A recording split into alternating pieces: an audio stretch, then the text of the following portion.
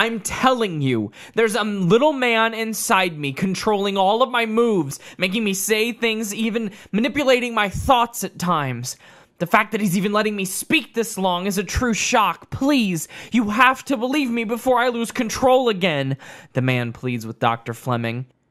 The man, whose name is Chris, by the way, contorts in a way Dr. Fleming had never thought possible. She chokes back vomit as Chris turns his head 360 degrees like the girl from The Exorcist. Then he sits straight forward and smiles. Sorry about that, Dr. Fleming. Sometimes I just like to play these elaborate jokes to try and get a rise out of people. Certainly didn't mean to make you puke a little bit. He sniffs the air. You tasted some of your shampoo this morning, didn't you? She had. Dr. Fleming shakes her head no and leaves the room. She walks down to the broom closet and goes inside to find Dusty, the janitor, looking at his phone. He quickly puts it away when he sees her and pretends to be sweeping the floor. There's no time for this, Dusty. Come with me. She grabs him by the scruff of his janitor's overalls and races back to Chris's room. She opens the door to find it empty. What? How could this be? He was just here. Dr. Fleming races out to the hall and peeks in the windows of the other rooms for Chris. Dusty, unsure why he was called into the room, begins looking on the ground for debris to sweep. The floor looks pretty clean, he decides, but why else would he be called into the room like this? Grabbed by the fucking nape of the neck like a fucking child. Surely there must be some trash under the bed, Dusty thinks. His knees crack as he crouches to look under the bed, falling right into Chris's trap.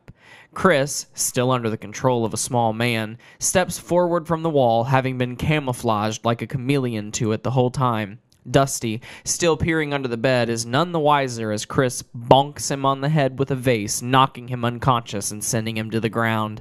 Chris lunges to the ground after him and begins violently undressing him, ripping the clothes and flesh off of him in the process. Dusty startles awake at the pain of being violently torn apart by a man under the influence of a smaller man and shrieks in horror. Dr. Fleming bursts back into the room to find Chris ripping Dusty apart, blood streaming down his face, spurting from him everywhere. Dusty's eyes plead with the doctor for help as his mouth screams in agony. Chris!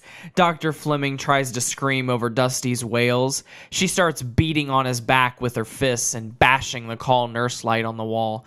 Chris, with his right hand, pushes Dr. Fleming back against the wall with inhuman force. He gets Dusty's shirt off of his body and starts putting it on himself, giving Dusty momentary relief. Dr. Fleming? Why'd you call me in here? Dusty whimpers as his body starts to convulse in a violent seizure that ends his life. Dr. Fleming sobs. She had only brought Dusty in here to verify that someone else was seeing what she was seeing. And the worst part, he was only 3 days from retirement. Why hadn't she got the floor's other psychiatrist? Dr. Fleming knew she would need to up her prescription of Celexa to get over this trauma. Chris, finally dressed in all of Dusty's clothes, shapeshifts into a step ladder, which rocks back and forth a little bit from the momentum of the shapeshift and then comes to a halt. Dr. Fleming blinks her eyes a few times to try and clear them. There's still a step ladder in the middle of the room where Chris had once been. Chris? Dr. Fleming whimpers into the room. No response. She looks around cautiously and starts to edge towards the ladder. Reaching out her left hand, she carefully pokes it. Nothing. She knocks it over with a kick and quickly scoots back to the wall as if to brace for an explosion, but nothing. She stands up and walks to the overturned ladder. Why would Chris need to rip apart Dusty just to turn into a stepladder? It didn't make any sense to Dr. Fleming, and she wasn't sure it ever would. Even if Chris had been telling the truth earlier about the little man controlling him, how could Dr. Fleming wrap her brain around something that literally defied the laws of physics? Dr. Fleming grabs the ladder and quickly heads to the broom closet. She turns on the light and starts searching for zip ties, rope, yarn, anything she could use to tie up the ladder and stop it from opening. Finally, under Dusty's jacket, Dr. Fleming finds some rope and proceeds to bound the ladder's legs shut. Satisfied with her handiwork, she heads for the staircase. Springfield Regional Medical Center isn't a very tall building, but Dr. Fleming thinks that she can get Chris to transform back into a human being after a couple drops down 4 flights of stairs. She entered the stairwell on the 4th floor and holds the stepladder over the gap. Get a good look, Chris. That's right. I've got you now. I'll give you to the count of 3 to change back. Otherwise, you're going down. Clanking all the way, Dr. Fleming said, her voice not trembling at all. Dr. Fleming counts down from 3 and then waits a few seconds before dropping the stepladder. Along the way, it hits every single railing of the 4 floors below it. Crashing and clanking, the stepladder finally slams to a rest in the hospital's basement near the administrative wing. She races down the stairs and grabs the ladder, laughing. Ha ha ha! How'd that feel, Chris? She screams, glistening with sweat. The door to the stairwell suddenly opens, and Dr. Fleming's supervisor, Michelle Gherkin, walks in. A tall lesbian, Michelle has a commanding presence and has been the manager of the behavioral health team for the last 4 years. What is going on in here? Michelle demands. Well... Dr. Fleming pauses to catch her breath, still feeling the effect of the 4 flights. How Chris hadn't transformed after all that, she will never know. Go on with it. What's with all the loud banging and screaming coming from in here? And why do you have a stepladder? Michelle questions. Dr. Fleming wipes the sweat from her forehead as she unties the stepladder and props it up. Dr. Gherkin, this isn't just an ordinary stepladder. No. This is Chris, that patient we got tonight from the homeless shelter. He's some sort of shape-shifting wizard. Or, well, I guess I should say, she coughs.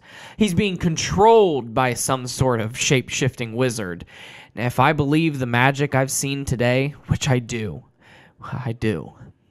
then I have to believe my patient. He's being controlled by some being, the likes of which we've never seen, Doctor. Dr. Fleming explains. She grabs the stepladder and starts to shake it. I'm not sure how to get it to snap out of this form. Now, that's why I threw it down the stairs, but it didn't work. She turns to Dr. Gherkin, who is completely dumbfounded.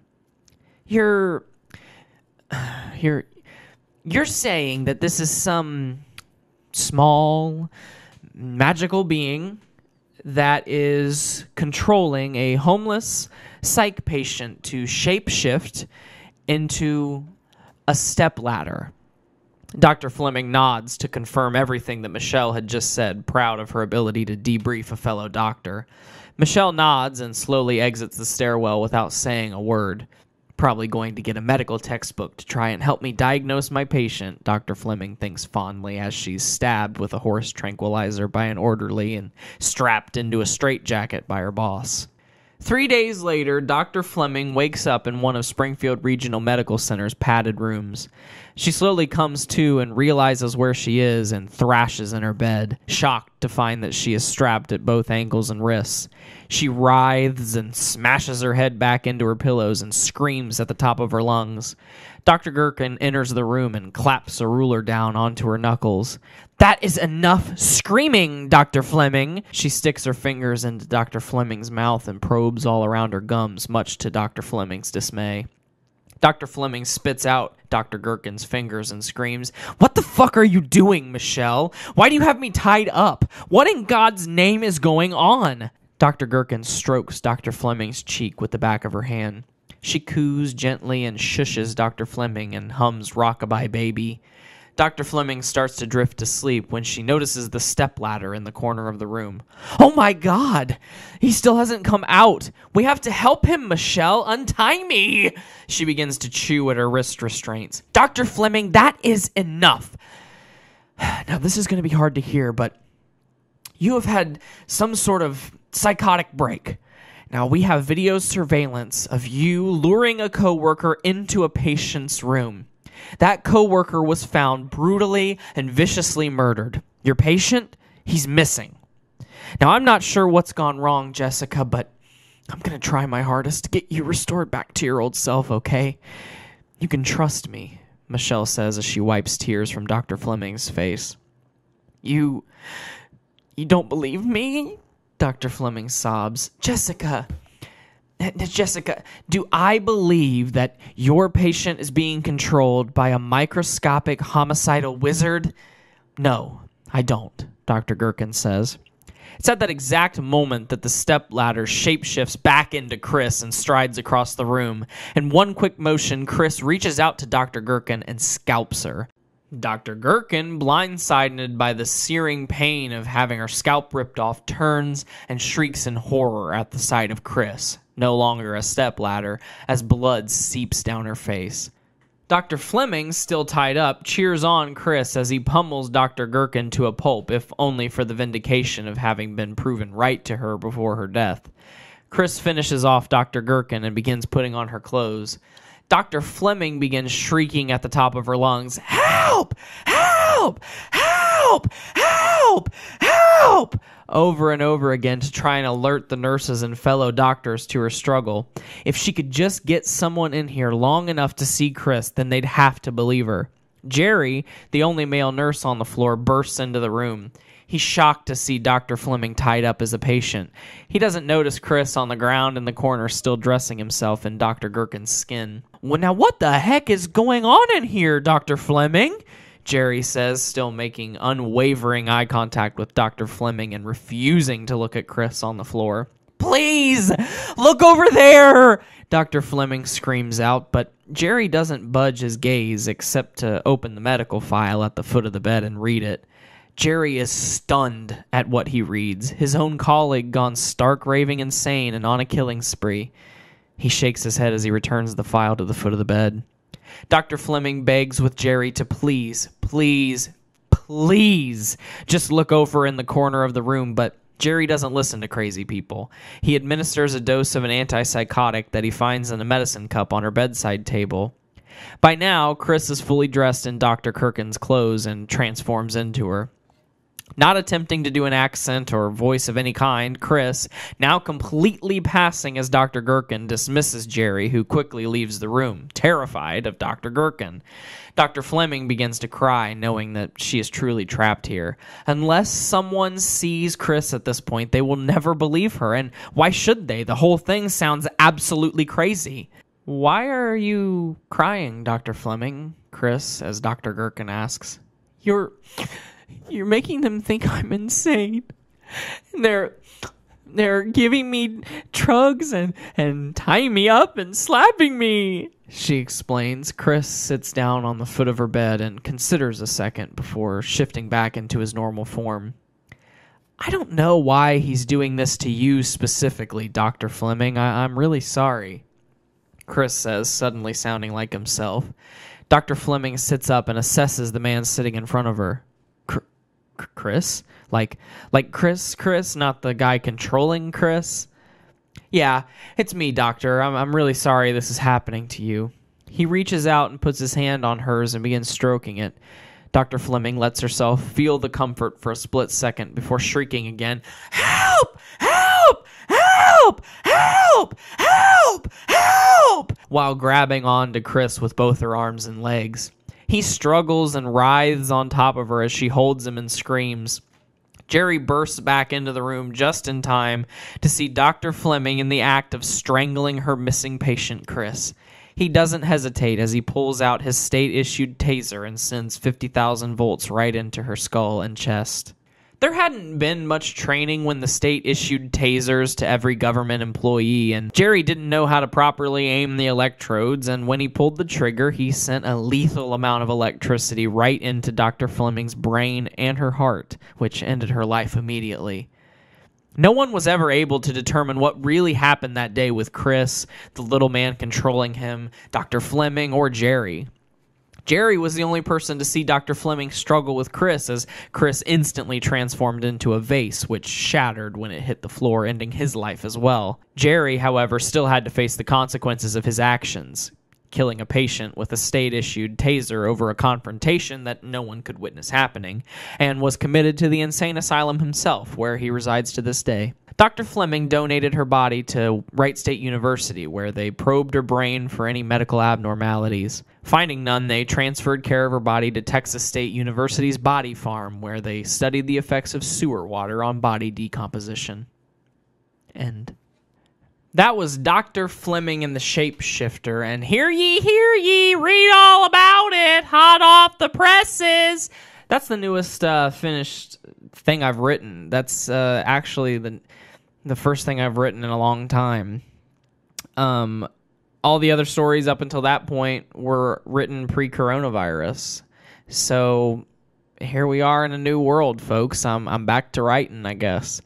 I really enjoyed writing that story. It took me a while to get through it because I kept coming back to it and trying to figure out how to end it.